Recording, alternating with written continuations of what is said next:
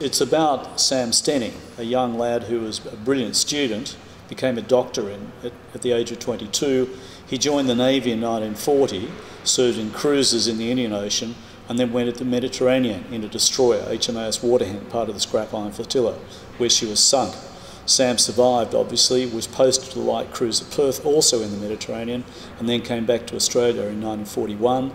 He stayed with the ship when she was sent up to Java to try and help defend the place against the Japanese.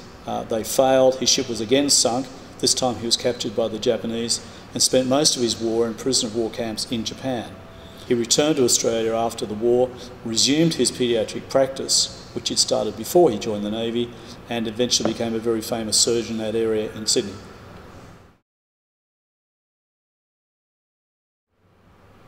I wrote a book about Perth, and I left Sam and his mate struggling in the oily waters of Sunda Strait, and I wondered what happened to him. So I started my research, and I discovered he had quite an interesting career. In fact, I thought he was a man we should know more about. He's a fine Australian. And from there, it just led on to research here in Australia, in the UK, in the US, Canada, but more particularly in Japan, because I think the Japanese suffering during the war has not ever come clear through the prisoner of war accounts we've read. I think Australians deserve to know more about Sam Stening. They also deserve to know more about the prisoners of war who didn't serve on the Thai-Burma Railway. Things were tough in Japan for everybody, not just the prisoners. And I think the book will come as an eye-opener to many people who think that prisoners of war had something to do with Southeast Asia.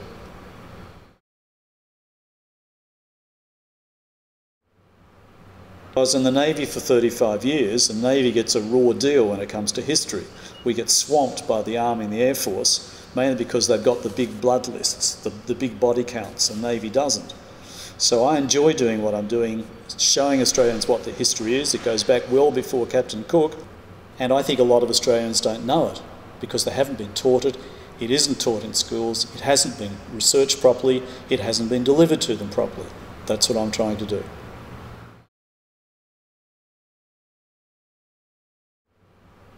The reader will take what readers take from any history, but the first thing is to realise how stoic, how strong Sam and his fellow prisoners were. Not all prisoners behaved with dignity while they were imprisoned, but Sam certainly did, although it nearly broke him in the effort. But nevertheless, he set a fine example to Australians generally, and to prisoners of war of other countries as well, how to conduct yourself. As well as that, of course, he overcame the difficulties, the mental difficulties he returned from prison with to resume his career and make a success of it. He's very important in the paediatric world in Sydney, and a lot of kids alive today owe their life to Sam and people like him. Above all, this is a love story. I want people to realise how strong the love was between Sam and Olivia, which kept the two of them going literally until death did them part.